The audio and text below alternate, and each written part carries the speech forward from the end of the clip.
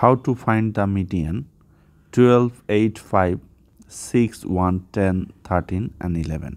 From this data set we have to find the median. Median means the middle number. So here we have 1, 2, 3, 4, 5, 6, 7, 8. So number of terms, here we have 8. That is, here we have even number of observation or terms, right?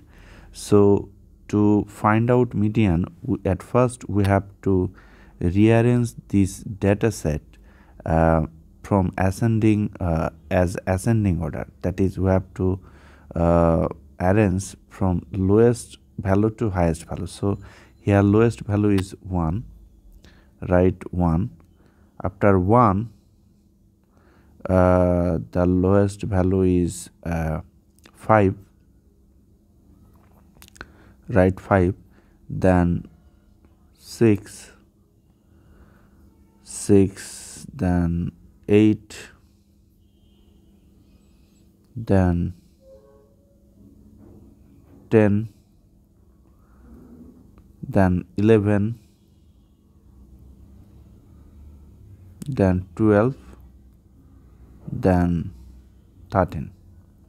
So we have arranged all the data in ascending order. So here we have 8 terms, right? So that is even number of terms. So median will be the average of the middle two number. So how to do that? So this is your left side and this is your right side. So you have to cancel number from left side and from right side. That is the first one from left side and the first one from right side. The second one from the left side, the second one from the right side. This. So you are getting two numbers here, right? In the middle. So you have to take average of this number. To find average, you have to add these two numbers, then you have to divide the number of terms 1, 2.